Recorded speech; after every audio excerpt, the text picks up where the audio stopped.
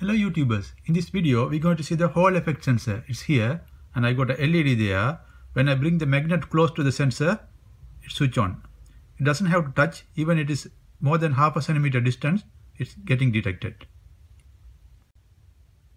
There are several different modules available. I got two of them. This one got signal pin and the plus and minus. We connect the signal pin to signal. But this one got DO pin plus G and AO pin. We use the DO pin for the signal pin. Diagram is here. Pin A1 connected via 100 to 500 ohm resistor to longer pin of LED.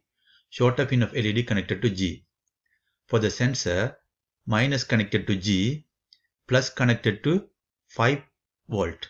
Because this, when we go to the data sheet, here, when you go next one, the supply voltage has to be at least 4.5 volt. So we have to connect to 5 volt pin. So I connected to 5 volt pin, and then the signal pin we have to connect to any 5 volt tolerant pin. I connect to B9. I show you what are the 5 volt tolerant pin. This green one with 5 on it, 5 volt tolerant. These are standard pin with the 3 on it. So these are only 3.3 volt. We should not connect to 5 volt pin. These are 5 volt tolerant. These all 5 volt tolerant except this one. So I am connecting to B9, which is 5 volt tolerant. The wiring connection is like this. I have opened the CubeIDE.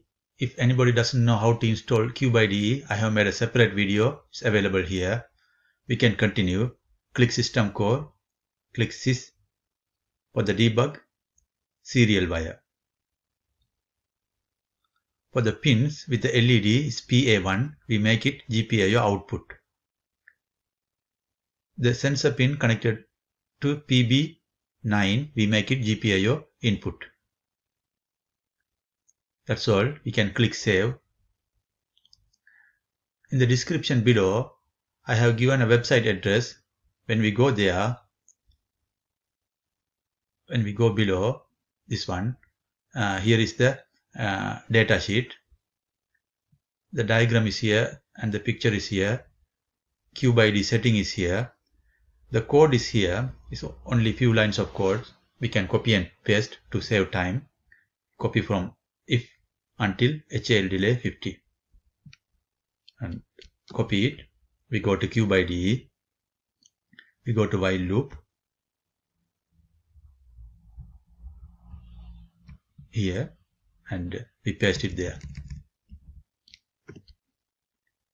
Basically what it does is it check for the B9. If it is 0, switch on the LED, otherwise it switch off the LED. We can click Save and use the hammer button to build and see for any errors. 0 errors. Now we can click the green button to run the code. This one.